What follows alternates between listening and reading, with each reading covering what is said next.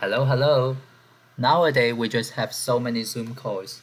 Do you have enough bandwidth to enjoy the full Zoom features?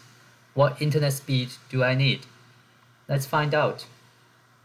Through Google search, Zoom says that 1.5 Mbps is enough. That's not a lot, considering most people in the US have much higher broadband speed.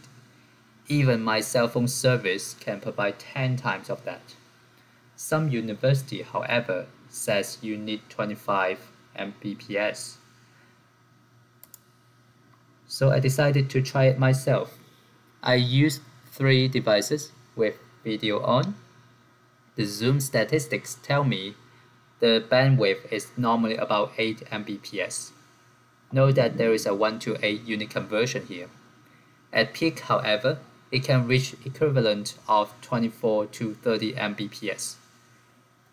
You need 25 Mbps bandwidth. This is about right. My final words is that you need to check your home internet to make sure you have enough bandwidth. 25 to 30, that's enough.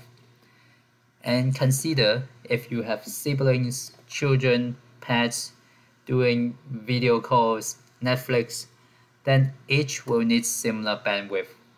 So if you have one child and together with you, then there will be 50 Mbps is needed.